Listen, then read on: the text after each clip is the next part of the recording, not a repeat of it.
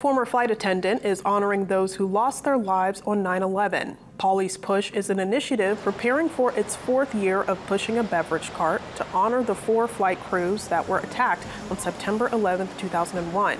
To honor American Airlines Flight 11, Polly will venture from Boston to the National 9/11 Memorial. Beginning in August, he plans to finish the push on September 11th.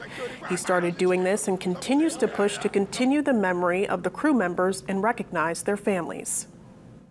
See, I get emotional. How could I not? Because I can imagine 8 o'clock in the morning what they were enduring on those planes. How can I not relive it? Anytime I get to them, even talk about it, I think about them. I can't reach, I don't know how to reach them, but if I keep pushing this car down the street, I'll see more people, I'll see more people, I'll see more people, and they'll share the story. And it reaches these crew members' families. If you wish to support Polly, there's a barn dance fundraiser with music, food trucks, and more, with profits going towards the organization. The fundraiser is this Saturday in Glenburn at the West Wind Stables.